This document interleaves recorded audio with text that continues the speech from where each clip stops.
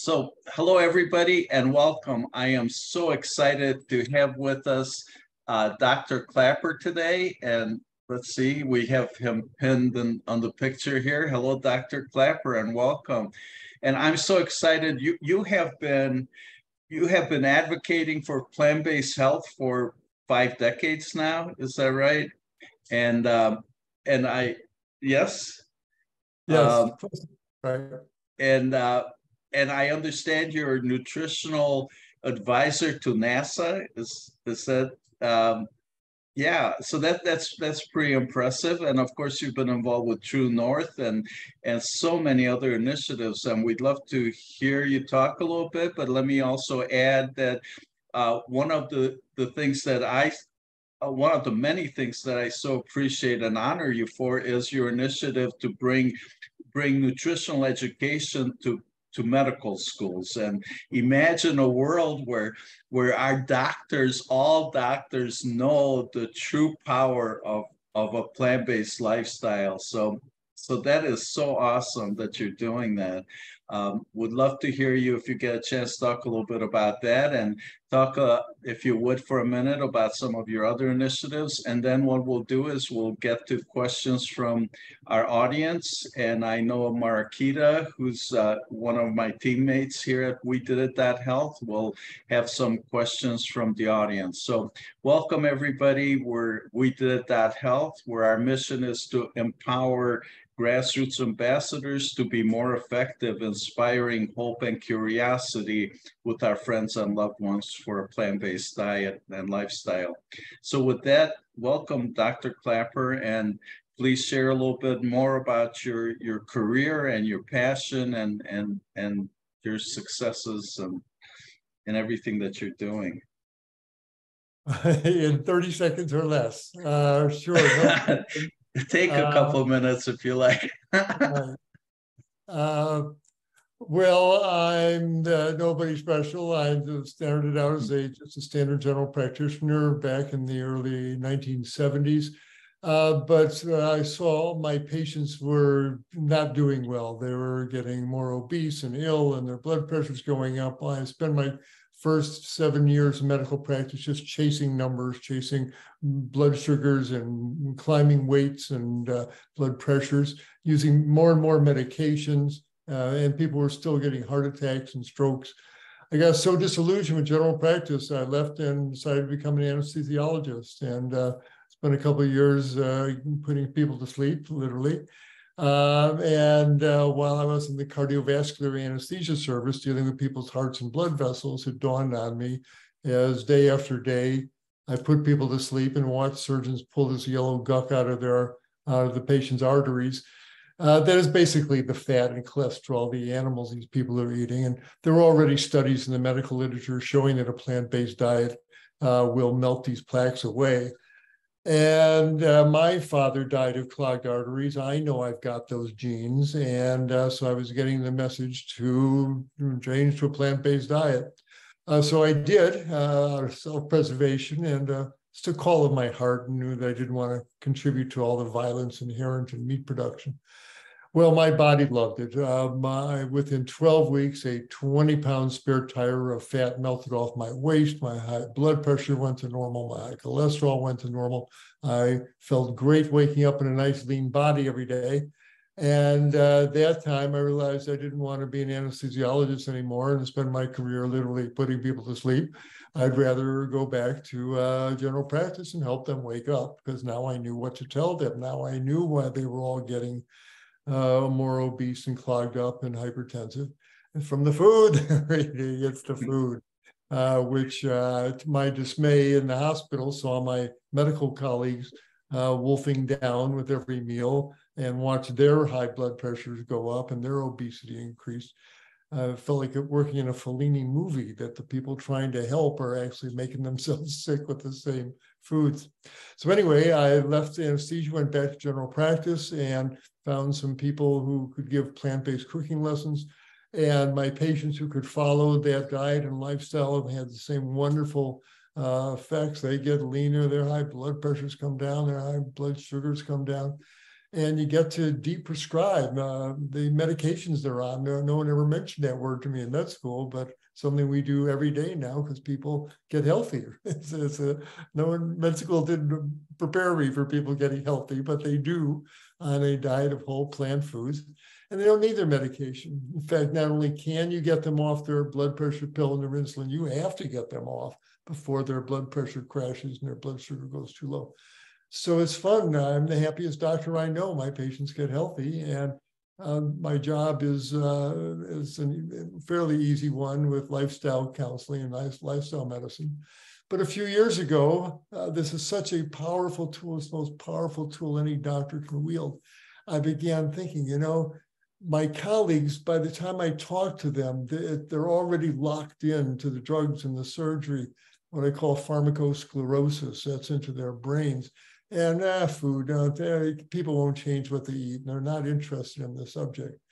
But I say, somebody needs to reach the medical students. I wish someone had told me this in medical school, that these are reversible diseases, and a plant-based diet is the key to reversing diseases. I wish someone had told me this. I began thinking someone should go to the med schools and tell the medical students this.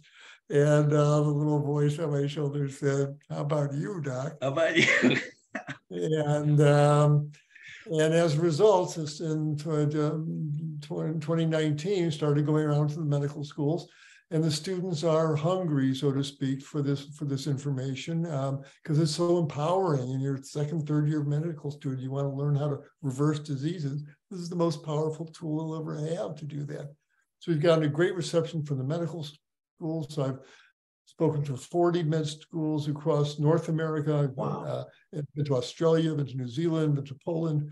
And it's the same everywhere. The Western diet is metastasized around the globe. And we're reaping the grim harvest of, we're seeing these formerly healthy nations with lean, trim people becoming obese and diabetic, hypertensive.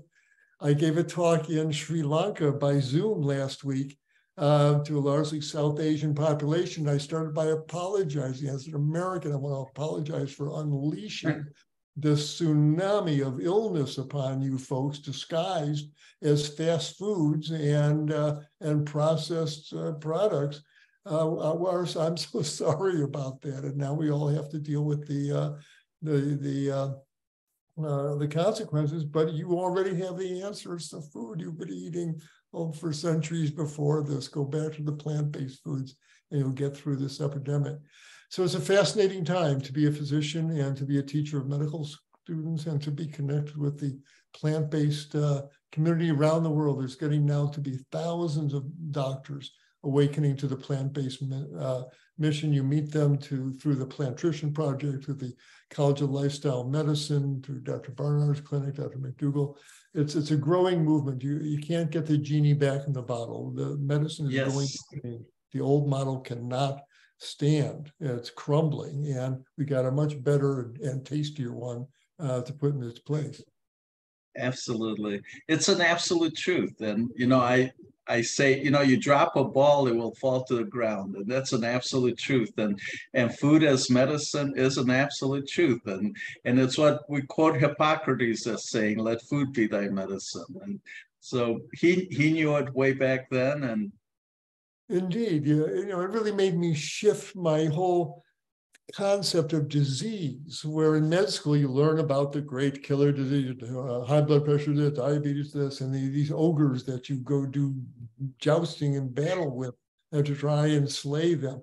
But that's not really what high blood pressure is. If you've got a gasoline burning engine in your car and you start putting in diesel fuel, kerosene, and you got black smoke coming out the back and the spark plugs are caking up with carbon, my car's developed a disease.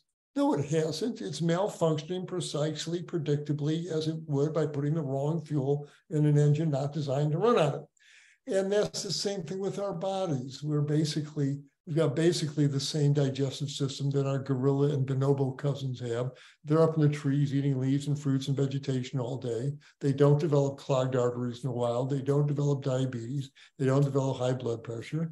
But when you bring them into the zoos and you start feeding them the meat and the fast foods, yes, they get all our diseases. But we're plant-based eating hominids. We need to, if we just honor that with all these delicious plant-based foods, the diseases go away. They weren't true diseases. They were just malfunctions from the wrong fuel there. And thank heavens it's reversible. It's correctable with the whole plant foods that we've been designed to eat. Yes.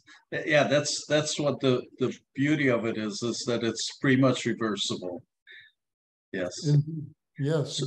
So Marquita, should we have people ask their own questions? I noticed that we had a couple in the chat. Would you like to read the questions or ask people to come on and ask their questions?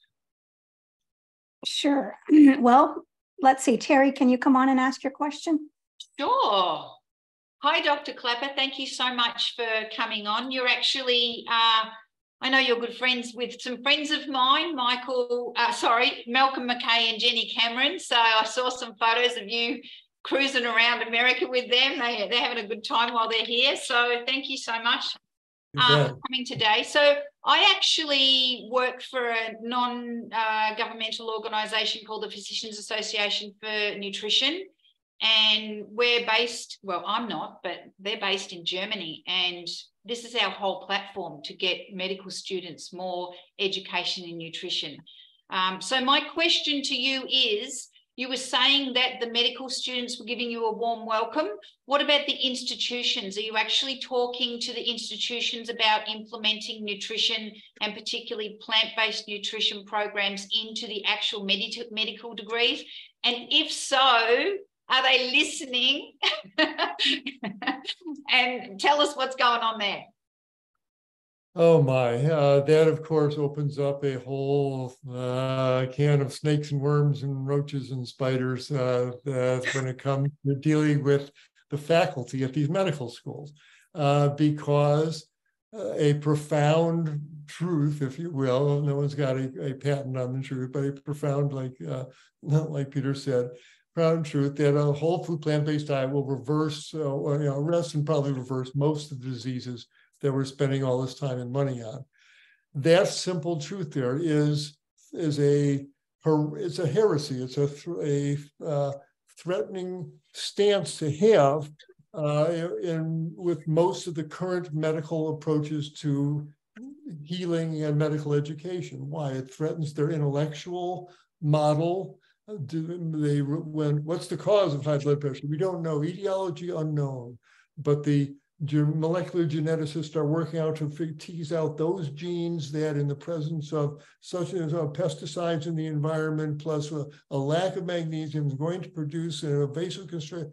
They're tuning in on that level, and this thought that cheeseburgers and pepperoni pizzas and buffalo wings might be clogging up their patients' arteries. This is too abstruse a concept for them to understand. But they're as you know.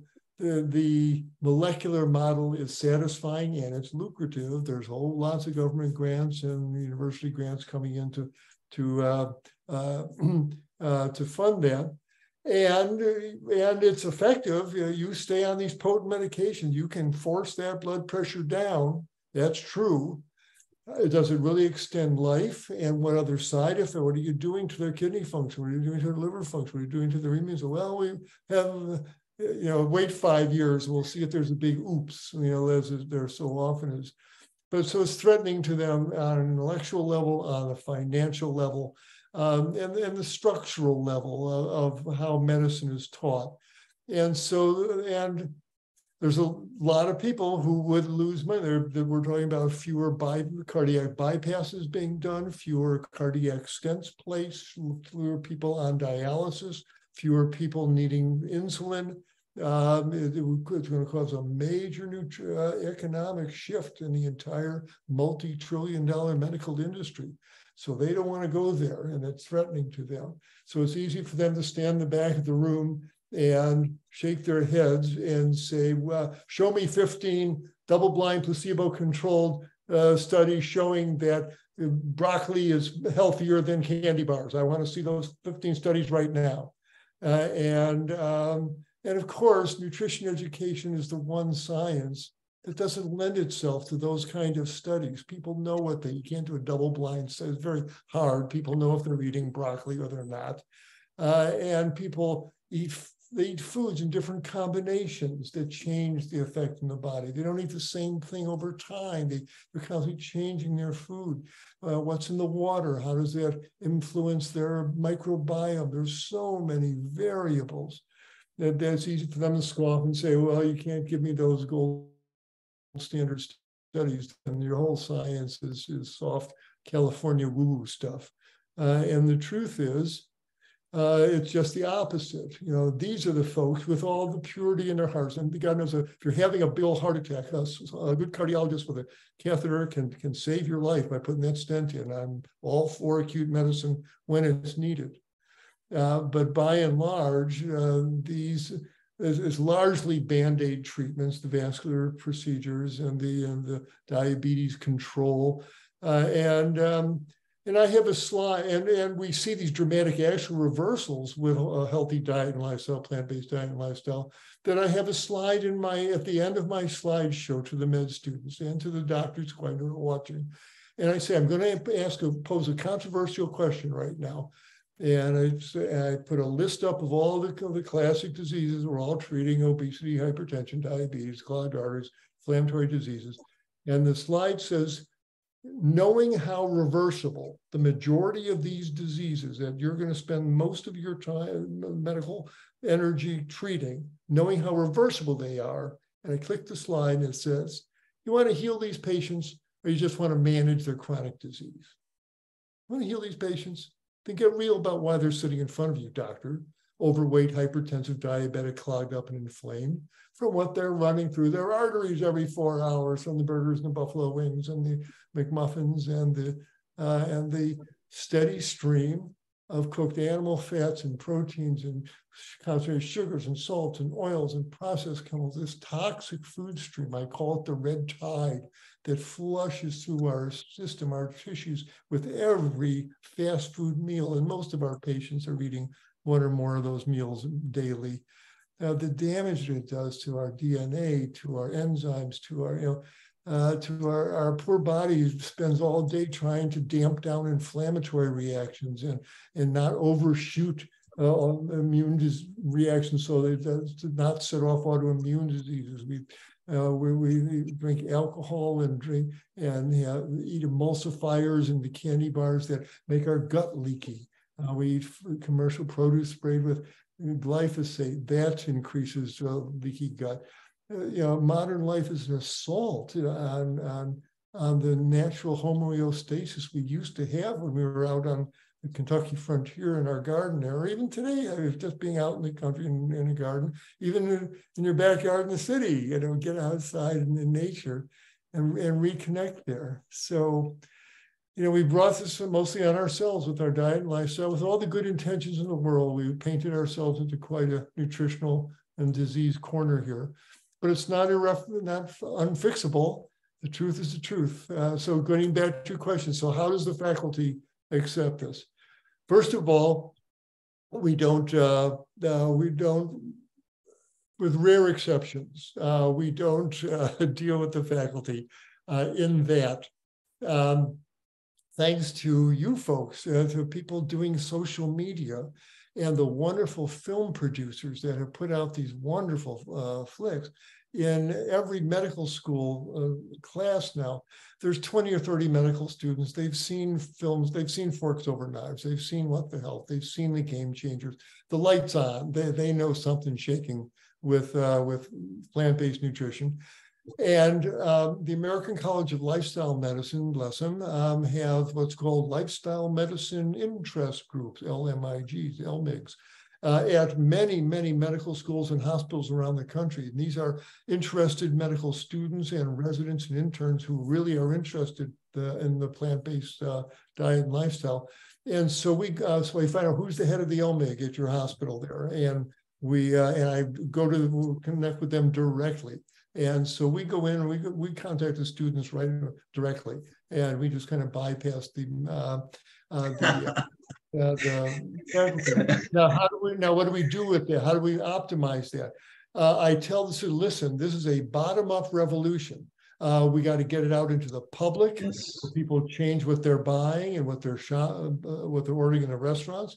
And in school, in medical school, when you're in the clinic, ask your professor when you're in diabetes clinic, do you think this person's high-fat diet is contributing to their insulin resistance, doctor? When you're in hypertensive or cardiovascular clinic, do you think this person's high-salt, high-sugar, high-fat diet is contributing to their clogged arteries, professor? I happen to run into a study showing the reversibility of this. What do you think of this article? Start bringing it into your clinical awareness, and it becomes a thing, you know, a meme. The disease reversal through plant-based nutrition. Now that's what I'm trying to instill in their heads. You know, 10 years ago, nobody knew about the microbiome. You know, now everybody knows about it. We're trying to get disease reversal through plant-based nutrition on the same level there. And so finally, the real issue that you're asking about, they don't want them to teach it in schools. They plead, listen, the curriculum's so full, there's no room in our curriculum to even put nutrition courses in. And the National Board of Medical Examiners doesn't ask about nutrition on the board exams. That when they start asking about nutrition on the national boards, we'll start teaching it. So, okay, so we went to the National Board of Medical Examiners and said, what do you need to get nutrition questions on the national board exams? They said, but it was so dismaying. We don't know anything about nutrition. You guys, we have no idea what to put on there, doctor. You guys make up the questions and bring them to us. And so the American College of Lifestyle Medicine, where we set up committees and put together a pool of 1,000 questions and to bring to the national board. They said they're going to be reviewing them and starting getting them into onto the national board exams. I've got my fingers crossed that it's not just take the skin off the chicken and use skim milk and pour olive oil and everything. I hope they, you know, they really make the appropriate question choices, but at least, you know, an inch is important. These are important inches of progress right now. They, we got to keep riding herd on them, but you know, they say when the dog plays the violin, don't criticize the quality of the playing. You know, that they're playing it at all is a wonderful thing. And the fact that they're starting to get nutrition questions on the board exam is a wonderful thing. But we will stay on their case till I don't have to do this anymore, till all medical students are taught this. It should be in every year of medical school. The first year it involves anatomy, the digestion, the physiology, how it functions, pathology, the diseases that come there. And then through the clinical years, in every clinic, pediatric clinic, surgery, the internal medicine, they're all dealing with nutrition-based diseases from what their patients are eating. Yeah. So we got to get this permeating through the whole system, but it'll happen. And patients need to ask their doctors, what should I be? Bring your patients, bring your doctors, these lovely books on and handouts that you can get off the Plantrition Workshop website. PCRM has them. We'll be making some up that, and do it yourself, you know, make your doctor ask, you know, you get on a plant-based diet, you get off your pills, you trim down your weight. Well, the doctor should ask. If they don't ask, find a different doctor. Exactly. Thank you. That's such amazing information and so true and so sad and so, but you know, there's hope. So it's sad and yet there's hope. And thank you for that. And I know a doctor who went to his 50th year reunion at medical school. And this is, I think you've met him too, Dr. Greg Feinsinger in Carbondale, Colorado. And he went to his medical school reunion in Denver. And of course, they hit him up for a donation. And God bless him, what he did was he said, you know, I'm more than happy to give you money, and you need to put in a nutrition program into your curriculum. And that worked. And I haven't updated with him for a while, and I look forward to getting the update, but they're working on it. So that's money talks, right? So it does, no doubt. Yes. But the truth talks as well. If people are interested in what we're doing, go to movingmedforward.com. Our organization, our nonprofit is Moving Medicine Forward. Go to movingmedforward.com and you can read about what we're doing and how you can help. Yeah.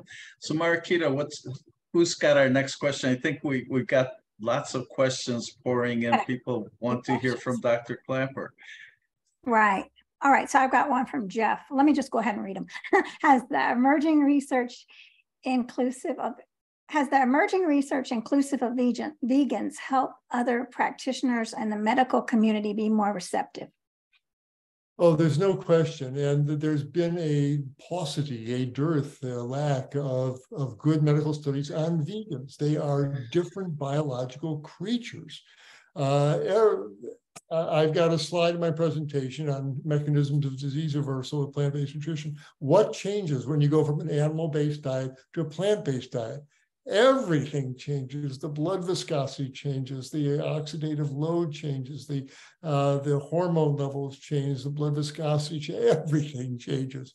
And if you raise a child as a vegan, and I know many of them now, delivered a few myself in my earlier years, they are different biochemical creatures. Their livers have matured with different enzyme capabilities. They have a different gut microbiome. They've got different physiology in their muscle metabolism. Certainly their nerve metabolism, hormone levels are different. And to lump them all in with the standard Americans and say, well, everybody lives to be, these are the major diseases. Not in this population. I think I would love, I could kick myself. I could turn back the time machine to back when I was 35. I would start a directory, a compendium of people who've been raised as vegans since birth, and find out what happens to these folks, what diseases they have, what do they eventually die of, what's the reality of that. But I suspect they're going to be a very healthy population, free of most of these degenerative diseases. In the EPIC study in England, they have a significant population of vegans, and they have a significant incidence of heart disease and cancer, et cetera. Vegans are certainly not immune from cancer, but you never know when a person calls themselves vegan. They've been vegan for 3 weeks and they're now in that category, but they've had 50 years of standard Western eating that kindle these disease processes. So it's hard to extrapolate from those studies that do have a vegan population. How long have they been vegan? What are they really, really eating? I've got a few junk food vegans who are living on granola bars and energy drinks, and their cholesterol through the roof, their triglycerides through the roof. They've got clogged arteries, but they're vegan for the animals, not helping either the animals or themselves unless they really get themselves healthy. So when I see the incidence of disease within vegans, well, I got to know more about that vegan population. What are they really eating, and for how long? But yes, it would help. Well-done vegan studies. I'm all for it. Let's get them funded. Yes. Well, thank you for that. Marquita, who's next? Okay. Well, I got another question from Jeff. So I've got, how has the new understandings about plant-exclusive compounds like fiber and polyphenols and other phytochemicals and subsequent microbiome changes influenced the call for more plant foods?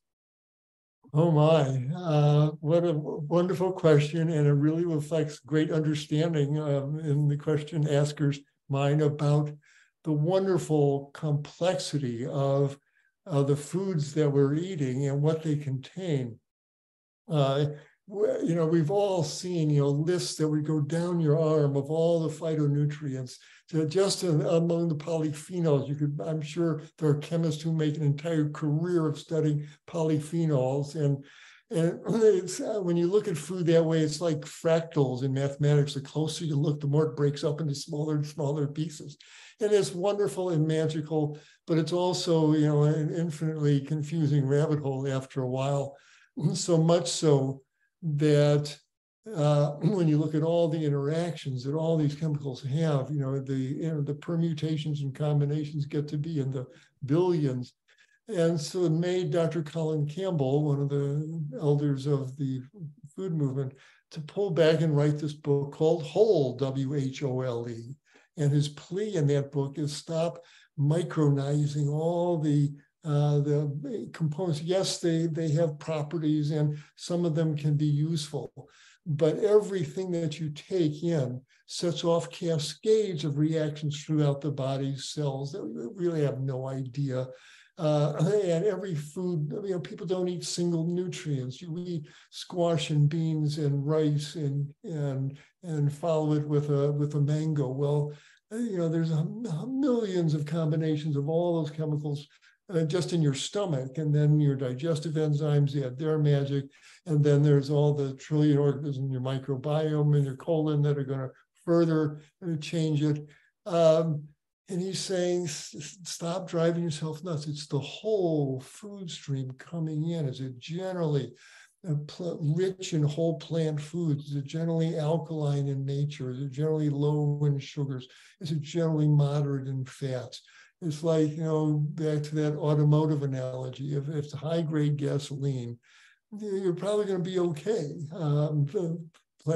planetary considerations aside.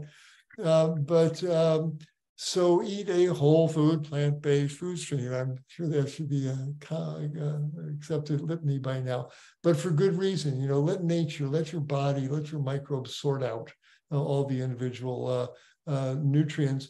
But trust that it knows what it's doing. But if you're a pure vegan, don't skimp on vitamin B12. That is important, and get some vitamin D and get out in the sunshine for a half hour every day if you live in latitudes that will permit that.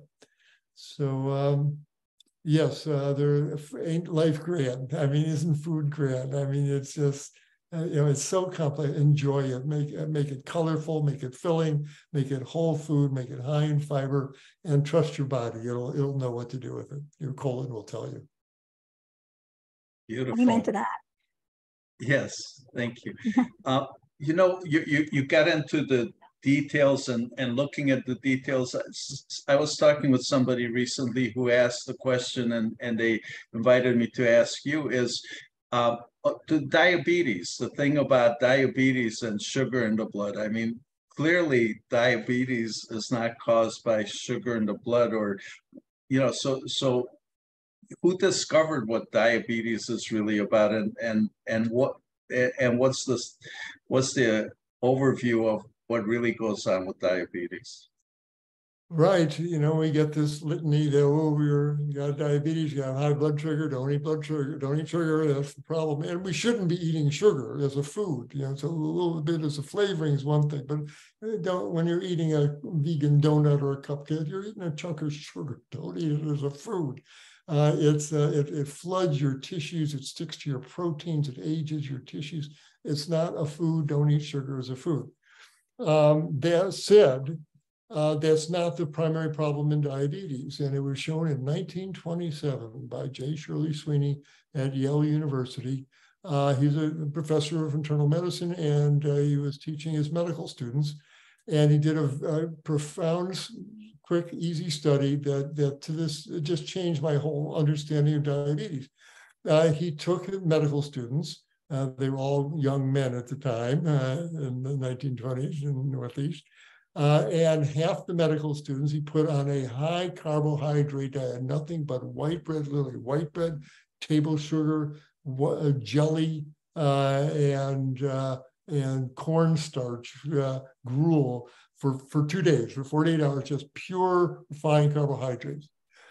He then, at the end of 48 hours of all the carbohydrates, he did a glucose tolerance test. He gave them each, and we do it today. They have a drink of 100 grams of glucose.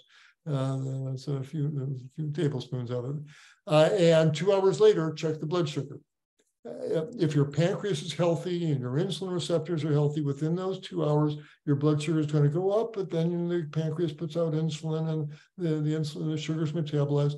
And by the end of 2 hours, your sugar levels should be below 120, but in the 100 milliliter range, 100 milligram range, which is about what we started with. So up, down within 2 hours, and you ought to be back to normal within 2 hours. He gave that test to the students who ate all that sugar, and they all came back healthy young men, normal. By 2 hours, they were all back below 120. He then had the other group, he put on a high-fat diet for 2 days, nothing but butter and olive oil and goat cheese and just pure fat. And after 48 hours of that, did glucose tolerance test. They gave 100 grams of glucose. 2 hours later, every one of them had blood sugars 190, 220, 240. They were all in diabetic range. And now they're healthy young guys. They started eating regular food again. It all normalized. But it was a profound demonstration of what a high-fat diet will do to your insulin receptors. It clogs up the insulin receptors in your liver and your muscles that keep you from burning up sugar. It keeps insulin from moving sugar from the bloodstream into the cells where it can be burned. It's type 2 diabetes, insulin resistance from a high-fat diet. It's from the egg yolks and the egg McMuffin and the bacon fat and for breakfast and lunch with the burgers and the fries and the shakes and the animal fats and the cheese and the mayonnaise on the bun and the vegetable oil and the fries. All that fat, we eat a high-fat diet, and pizza's full of cheese and sausage, etc. And so we're walking around with clogged up insulin receptors. And so there's type 2 diabetes. And there's all these medicines to try and knock that down and make the pancreas put out more insulin, etc. But Neil Barnard and others have shown, hey, the gorillas don't develop this. They eat a high-carb diet. They don't develop diabetes. Get on the rice and beans and fruits and veggies, and guess what? A moderately low-fat diet allows the insulin receptors to clear out, and suddenly insulin starts working again. And diabetes goes away, type 2 diabetes. It's a reversible disease. Who knew? I wish someone had told me that. And now when you think of the hundreds of billions of dollars people are injecting insulin and suffering blindness and amputations from this reversible disease, they're walking around with high blood sugars from all the fat and sugar they're eating. Now, once your insulin receptors are clogged up with the saturated fats, etc., then eating sugar on top of that, goes sky high. I mean, the fat-sugar combo is particularly lethal all the time. Certainly in obesity, but it makes diabetes much worse. But even the pure sugars aren't as bad as the pure fats there. So I'm not saying never eat fats. I mean, have a handful of walnuts. It's okay to put avocado on your salad, but don't shovel 5 pounds of cashews in front of the TV there. Easy does it. But get your fat out of whole foods. Another reason I'm not a big fan of vegetable oils, coconut oil, etc. They don't do great things for your insulin receptors like most fats don't. So type 2 diabetes is a disease of fat toxicity, not sugar toxicity. Whole plant foods, diabetes usually goes away. Type 2. Excellent. Well, thank you so much. Marquita, what do you have next for Dr. Klaper? Okay, James is asking, what effect will a whole foods plant-based diet have on cancer in the early stages? Oh my, boy, you got some smart folks asking some good questions. and of course, this is a very obviously complex issue here, and there's so much to talk about. But starting with the most general advice I can give or observations I can make. When I grew up, especially as a little kid, my relatives had cancer. I watched them shrink away from this dreadful wasting condition called cachexia. And that is so frightening to the patient, but to the family and to the doctors to watch their patient become cachectic. That what's the human and medical reaction? Oh man, get those calories in, have all the ice cream you want, have all the meat you want, let's go to Burger King, let's get those calories in, we don't want you wasting away.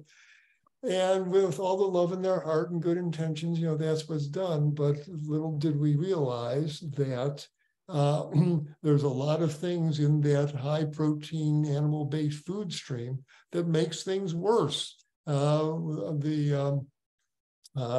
It's becoming evident that the cancer cells burn sugars. When we do a PET scan, a positron emitting tomography scan, looking for cancer cells, what do? We give the person a radioactive label of sugar that's taken up by the cancer cells, and it shows up on the scan. So a real demonstration that sugar, cancer cells like sugar, Dr. Warburg showed us that in the 1930s. Well, what's in a fast food diet? Everything's got sugar, from the hamburger buns to the ketchup to the drink, etc. So it's a high sugar diet that feeds the cancer. But very importantly, when a person eats meat, cancer or not, all the amino acids in the animal muscle flow up into the liver. The liver gets all these amino acids, and the liver thinks, all these amino acid building blocks, let's build something with them. And in response, the liver puts out a surge of this hormone called insulin-like growth factor 1, IGF-1. And it's one of the most powerful growth-promoting hormones in the body. And it's great if you're a growing girl or growing guy, man, you want lots of IGF-1 for your growing body. But if you're a woman with an early breast cancer or a guy with a big prostate and some malignant cells there, the last thing you want is a diet that makes your body walk around with high levels of IGF-1. And that's exactly what a high protein diet, animal protein diet does. Beans and other protein-rich plant foods don't seem to create that much IGF-1. And folks eat dairy products. They think cheese and ice cream are healthy, or at least good for the cancer patient. Well, this is baby calf growth fluid. The mother cow is giving her calf to blow that calf up into a great big dairy cow.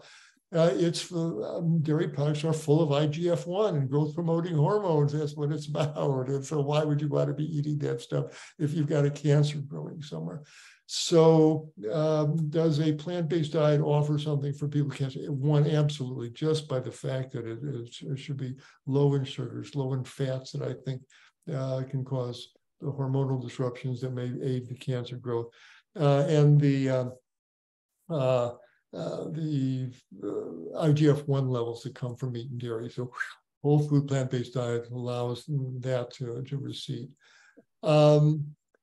There are, of course, foods that seem to help the immune system. And again, hard to do double-blind, placebo-controlled studies on patients with, everyone's got a different kind of cancer. They may eat different kinds of mushrooms, different amounts. It's so hard to do these standardized studies to make any definitive statements about it. But a diet like with Dr. Joel Furman's got those lovely G bombs there, and especially the onions and the mushrooms and the dark greens are really important to have on a daily diet. He's got this wonderful, if you do a Google on Dr. Furman's anti-cancer soup, and it's filled with greens and mushrooms and herbs that would kind of give the chemical message to your cells of, calm down. They seem to stabilize membranes, a lot of helpful phytonutrients in that. And finally, so yes, a whole food plant-based diet would be very beneficial for the cancer patient. For what it doesn't have is what it should have, the lignans, et cetera, are stabilizing in general. And finally, one who trained at True North for a while, where I've supervised hundreds and hundreds of water fasts, little did I realize what a potent tool this can be in cancers. When we had a patient come in with an advanced lymphoma. She had lymph nodes in her arms and her groins the size of hen's eggs, and she was sick with lymphoma. She did a 32-day water fast, and then I jumped on a whole food plant-based diet. Those tumors just melted away. I couldn't, stunning to me as a physician to see this. And now, people don't have to do long fasts. Dr. Walter Longo and others have shown that that shorter fast done repeatedly can be beneficial. But very importantly, finally, to put a bow on it, if I had an early cancer, would I do a 3-day fast every other weekend or a 5-day fast once or twice a month? Yes, I'd consider that. Just something to consider. I'm not giving medical advice. But also, I think the studies are now showing that the fasting state makes chemotherapy work better. And when after 48 hours on water, the person's healthy stem cells are kind of hunkered down, filled with antioxidants, but cancer cells can't do that. And so they stay susceptible. So when the chemo comes in, they get zonked a lot more than the person's own cells do. So I've been telling the patients, you know, you don't even want to mention anything to the oncologist, but if you're scheduled for an IV chemo or even a radiation therapy, go in on day 2 of a water fast or day 3 of a water fast. You're going to get more therapeutic benefit from the treatment, and you're going to have less nausea, less side effects. You're going to feel less bad after the chemo there. So fasting has a little niche for itself in cancer therapy, as does a whole food plant-based diet. So you got the whole package there. Read about, if you're interested, Dr. Walter Longo, Longo. If you Google him, Longo in cancer, you'll see his protocols for using that. But the fasting state is beneficial if you're going to tangle with that disease. Excellent. Thank you so much. What's next, Marquita? Okay. All right. So actually, this is my question. My best friend passed away from heart attack there were warnings, but what would have been the best test, to know what stage of heart disease somebody would be in if they have no idea, to ask for it from their physician? Right. The 2 minimum tests I would order is turning out that we're talking about atherosclerotic heart disease here. Yes. It turns out the particle that causes the most damage getting into the walls of the artery is oxidized cholesterol. We all make cholesterol, but when it becomes oxidized, it has electrons ripped off of it. And that's a particularly atherogenic particle that gets in the walls of the arteries and sets off plaque formation. So I'd want to know the level of oxidized cholesterol. And when the oxidized cholesterol gets in the wall of the artery, the process of plaque formation is an inflammatory process. It's an inflammatory disease. And as a result, inflammatory markers start showing up in the bloodstream. And the one most commonly used is high sensitivity C-reactive protein, or hsCRP. That you want that less than 1.0. If you got a hsCRP of 4 and an oxidized cholesterol significantly elevated, you're at risk. But again, the beans and the greens, the most common. So, assuming that we're all whole food plant-based, but if you're not, the most common source of oxidized cholesterol is in the meat. Nobody eats raw meat. The very act of putting that burger on the grill, putting the steak under the broiler, dumping that chicken carcass into the hot fryer oil, when you cook animal muscle at high temperature, you're going to oxidize cholesterol. That's really where the oxidized cholesterol is coming from. If you're vegan, then all the cholesterol in your blood is put there by your own liver for its own reason. There shouldn't be very much oxidized cholesterol at all. If there is, what are you eating that might be oxidizing? Are you eating fried foods? Are you a vegan potato chip fan? Are you a French fry fan? Onion rings? Are you eating fried foods? Are you eating processed foods? What might be oxidizing your own cholesterol? Whatever it is, stop eating it and eat a lot more greens and beans and fruits and veggies. And it should lower your risk and clean out your arteries. All right, thank you. All right, so we got another question from Tracy. She says, "Hi, Dr. Klaper. Are there any foods in particular that you would recommend for cancer survivors to try to consume daily? Thank you." Yes. Again, kudos and recognition to Dr. Furman. I would use his G-bombs as a guide. They are just so rich in antioxidants and phytonutrients, plant nutrients that give the chemical message to the cells that stabilize membranes, that promote tissue repair. They give the chemical message of calm down. And dark leafy greens. Have something dark and green every day. Whether it's the romaine or lettuce and the lettuce in the salad, but preferably cruciferous vegetables, kale, collards, bok choy, broccoli, and the oxalate-containing ones, chard, spinach, just once a week, twice a week. But the other guys have them frequently. B is for berries. Man, we can get organic berries all year. What a blessing for whatever we can say about the food distribution system, it does make those organic berries available in the fridge case every day. So, man, we go through a lot of berries. Elise will bring home 2 boxes of blueberries, 2 boxes of raspberries, 2 of blackberries, and we're throwing them in the cereal. We're making smoothies with them. We have them for dessert at night instead of ice cream. We'll put some berries, a little oat milk on them. And so eat a lot of those berries, and boy, you throw a box of berries and a banana and some almond milk in the blender, and just instant antioxidant smoothie there. So the greens and the B is for berries, O is for onions, and we eat a lot of onions and garlic. And there's a wonderful aroma when you start sauteing onions in the wok there. But we use vegetable broth instead of oil. GBOM is for mushrooms. And thanks to Dr. Furman, but to my wonderful wife, she is bringing home these different mushrooms every week that I didn't even know existed. Turkey tails and hen of the woods and lion's mane and shiitake and miyatake. And she makes all these great mushroom gravies, and then we pour it over mashed potatoes, over rice and things. So let's hear it for the O, GBOM is mushrooms. B is did I miss another B there? Or just BOM? Beans. Beans. Oh, I'm sorry, beans. Yes, thank you. We eat a lot of them. Thank you. How can I forget? The great god of beans is going to visit me tonight of my dreams here.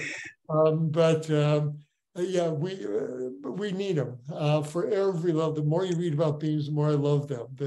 For their protein value, it's gentle protein, but still concentrated. But the lignin fibers and the resistant starches, there's so much good about them. And it's our meat. It's that meaty, chewy, high protein food that's so versatile. The chilies and the stews and the soups and the burritos that we eat. And the last S is GBOMB. Oh, is that the end of it there? GBOMB. Yeah, that's it, I guess. There's no S at the end of it there. Okay, so yeah, eat a bunch of them, but seriously, have a big vegetable soup going on the stove. Throw all sorts of greens and mushrooms and some little quinoa in there if you like it, and have a big salad every day. And get that steamer, that Instapot going, and steam up some broccoli every day, and put some balsamic vinegar on it. And we keep it pretty simple, but man, it's cheap, but boy, it's filling and great leftovers.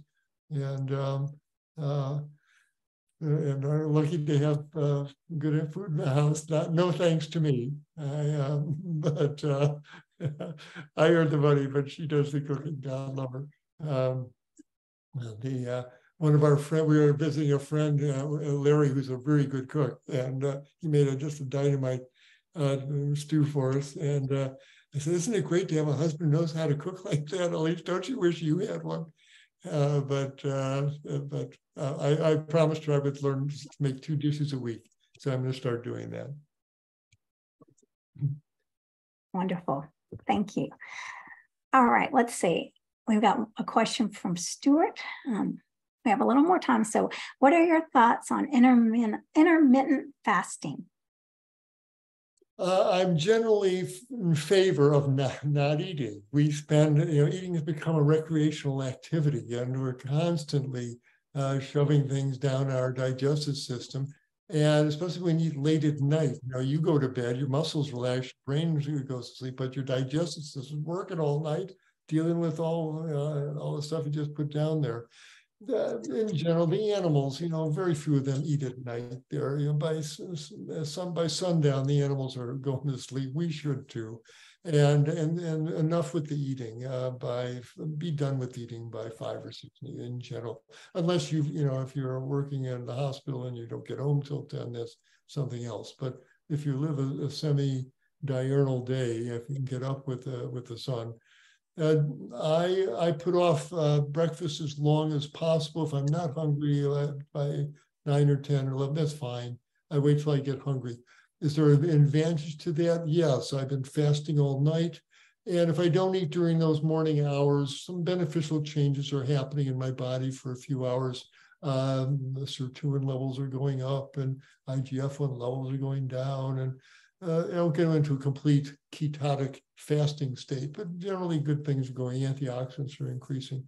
So that's the benefit of, quote, intermittent fasting. It's more accurately time-restricted feeding. If you don't eat from, say 6 in the evening dinner, you don't eat till 6 in the morning. It's 12 hours. And then if you can hold off till 11 or noon, that's a total of 18 hours that you fasted. That's an 18-hour fasting chunk has been inserted into your day intermittently there. So that's the way to do an intermittent fasting.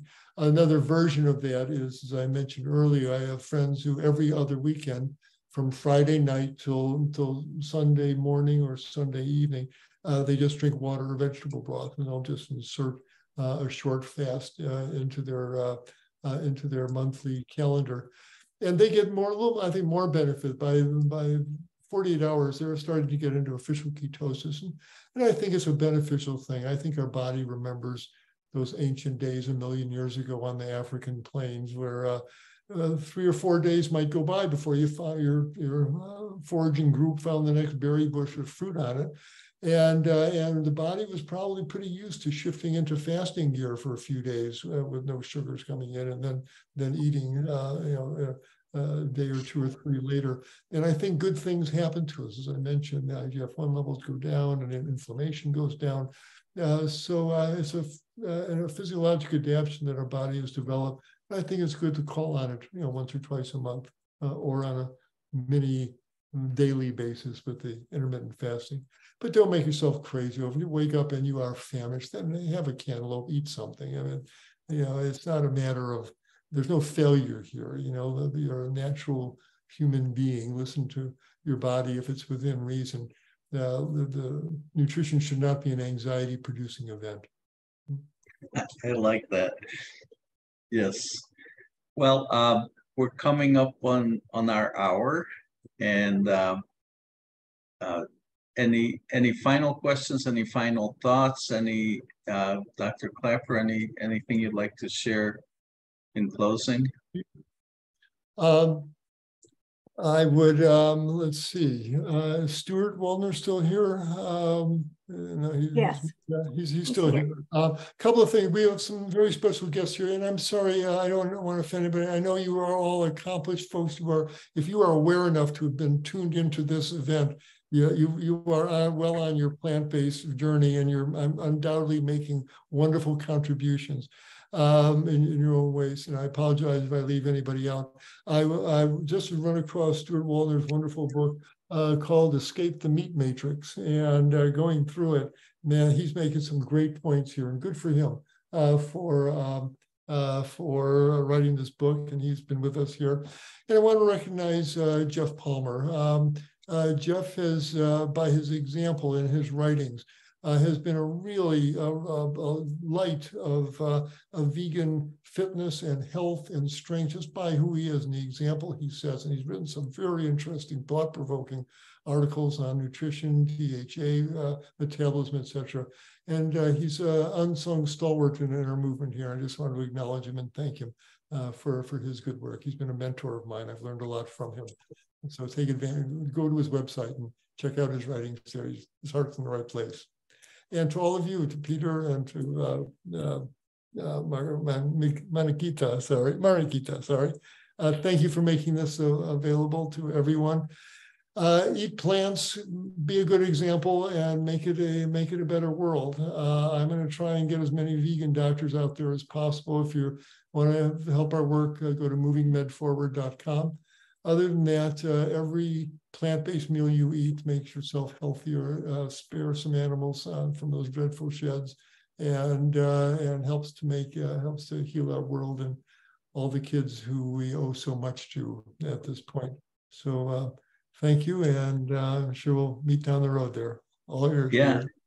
Thank you so much, and thank you for being with us. And everybody, please join us as Dr. Klaper's our advisor for a special interest project, Passion Pod, to advocate plant-based lifestyle with our doctors. So looking for asking questions. So and we'll figure out some strategies. So please be involved with us. Help us figure out these strategies. I don't know if that's what questions to ask or how to find the appropriate moment, the appropriate information, but Dr. Klaper is going to help us move medicine forward into our doctor's office, plant-based medicine into our doctor's office. So, and with that, Marquita Demetrix is tomorrow evening. Would you like to plug that for a second?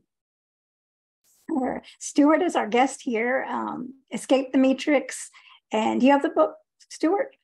I guess, well, Dr. Klaper just held it up. But anyway, so please join us tomorrow at 7 Eastern Standard Time. And we're going to be talking to Stuart about his book. And I mean, continuing the conversation on how to inspire others that are struggling so much in their health and see how we can make a difference. And I'm really looking forward to that. So join us tomorrow at 7 Eastern Standard Time on YouTube. Wedidit.Health's YouTube channel. And thank you all for everything you're doing. Together, we're making a difference. And thank you for your lead, Dr. Klaper, giving us the inspiration we need on this beautiful Monday.